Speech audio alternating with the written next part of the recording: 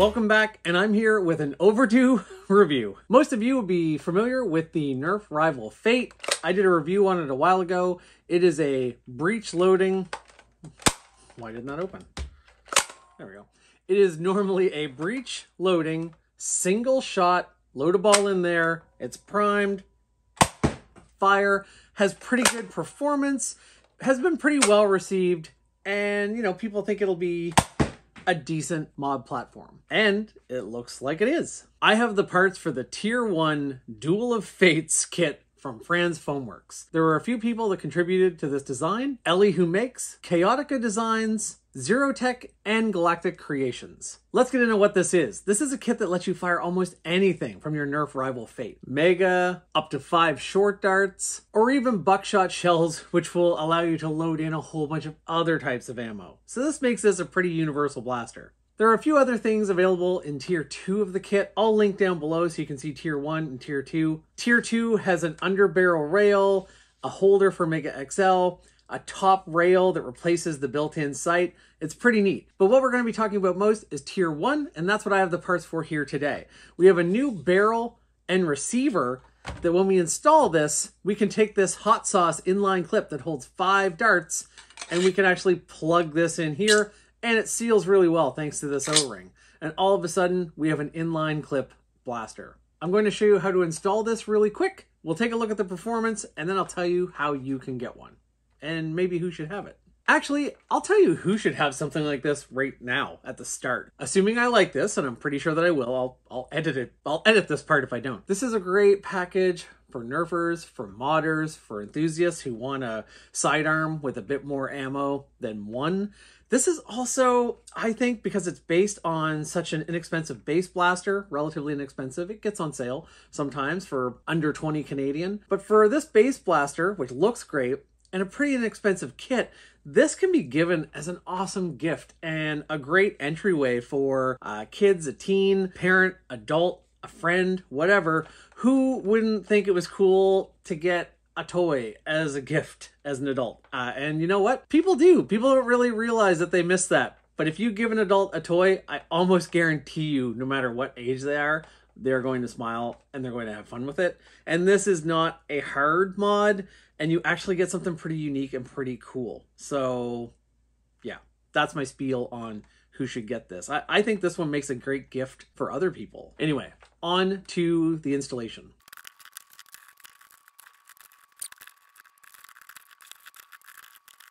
So we've taken all the screws out. Please note there's a short screw here and short screws along this bottom rail here. Now we should be able to open up this blaster unless I have forgot a screw. Did I not forget a screw? Oh, my dogs are activating. Maybe the kids are here. All right, so I think we're just going to do a pretty straightforward swap of this piece here. And this looks pretty easy. This doesn't come out and return anymore, so we will not need this spring. I will keep this for my spring collection. I will put that over there. That sounds like a fashion collection. I will keep that for my spring collection, and I will just slide this right in here. I probably... Oh, wow. That's snug. I probably should lubricate this, and I might actually do just a little bit of sanding. These are 3D printed parts. I did print these in my closet, and that looks a little bit tough, so I'm just going to take a little bit of an edge off right there. I met the Franz Foamworks team at the Grove City HVZ, and since then they've been kind enough to send me some STLs to some things so I could review, but it can be quite a delay to ship things up to me, especially for review. So sometimes we just share STLs and I print them here. And that's actually a pretty great way for me to get an idea of how one of their products goes together as well. I need to find some lubricant.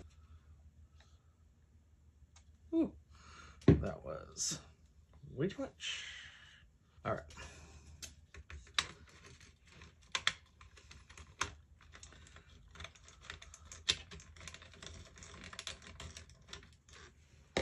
I didn't really want to take this all apart. I figured I could just slot this on.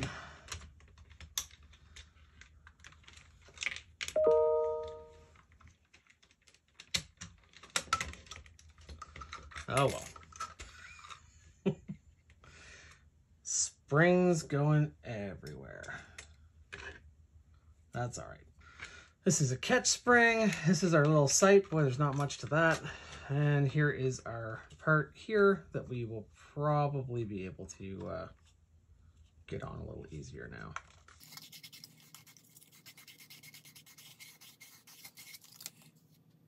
You really just want to go a little bit at a time because you want the seal to be good. This is the only bad thing about if I'm printing the parts here is I just don't have the same setup or consistency. That is. Well, I'm getting a closer look at the internals of this than I had planned. There's that plunger head. It looks like a clip on the end of there. I don't know if we can unscrew this to do easy spring changes or not. I haven't really looked. All right. We have that installed. We just pressed it in. I lubricated it a little bit and then I just rotated it around. This gap on the top here lines up at the top of the blaster. Let's see if we can put things back in. Let's see, yeah, that would be slanted like that. That fits in just there. That's not too hard. We have our little catch spring. Little catch spring goes on the top of the little nubbin up here on our plunger. We'll put our plunger back in there. My mistake. I was thinking it went like that. It actually goes down like this.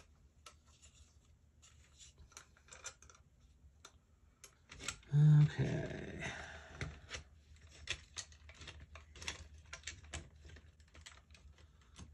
That goes there. That goes in like that. That actually wasn't as bad as I thought it was going to be for a second there. Ugh, catch springs. This is kind of why times like this are why I'm kind of a flywheel guy sometimes, I think. All right.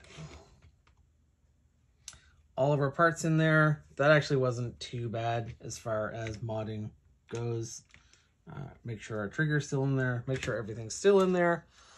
And hopefully I didn't cover up too much of that with my big head. We're going to slide this back on, clip that into place. Oh, you guys, why mod something once if you can mod it twice? There goes our spring. After all that, I forgot to take out the air restrictor,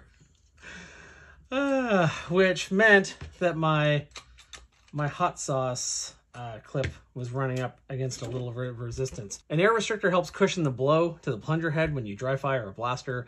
Removing it often is kind of an old-timey mod, and it will often improve performance to do so. I'm going to do the very delicate thing here of hitting this with a screwdriver.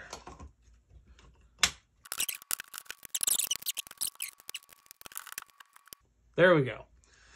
Managed to finally rip this out. And now if you look through here, you have a clear path instead of this little air restrictor thing blocking your airflow. Now that I've done this, let's put it back together one more time.